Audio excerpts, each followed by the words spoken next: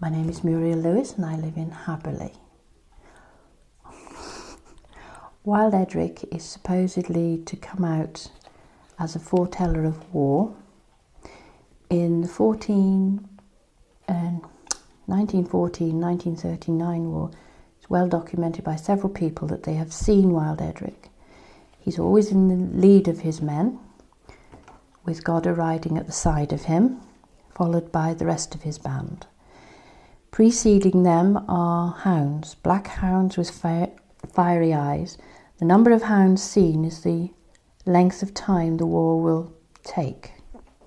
He's also said to be, the ghost of Edric is supposed to be a black hound with fiery eyes that foretells death. In fact, he was a very powerful man, a very charismatic man, but he was also could be quite cruel.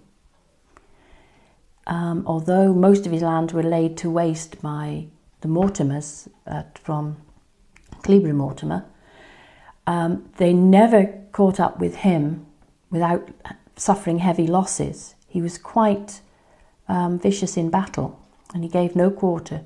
I don't suppose he expected any either, but he gave no quarter. He was also allied to the Welsh, whom he got on very well with. King Blethyn being the closest to him. He was the last king of Wales in this time. His uncle was the son-in-law of King Ethelred the Unready. There was a large family of them. They were a poor family. But the King's Hunting Lodge was situated at Marsetsley in the Domesday Book, now known as Marsley. It's on a knoll, and it would have been a fortified house in those days, where the king was used it as a hunting lodge.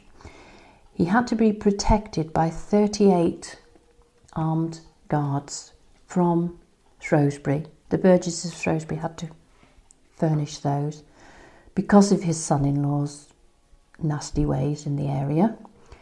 There is a road leading from Marsley between the two Vescents, Upper and Lower Vescents, that take you straight onto the Stiperstones, which were the King's hunting forests. They used to be known as Hogstow Forest or Huxtow Forest.